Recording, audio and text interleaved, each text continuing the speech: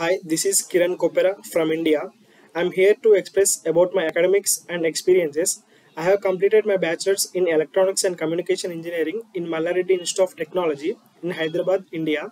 During my bachelor's, I have gone through multiple programming languages like C, C++, Python, and I have basic knowledge in DBMS.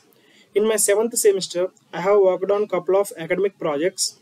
One of the projects is developing an automated guided vehicle using embedded C, which is a driverless car used in industries to transport materials from one place to another. Another project is about skin cancer detection using MATLAB, which is to detect the skin diseases in humans. During these projects, I have learned C and MATLAB languages. Also, I have participated in various technical seminars and hackathons whenever I got opportunity to keep me up to date.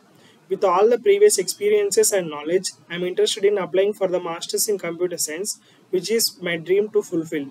I found Grand Valley State University is best option to me to pursue my masters, which helps me to gain practical knowledge. So please consider my application and provide me admission. Hope I'll get my admission in your university. Thank you.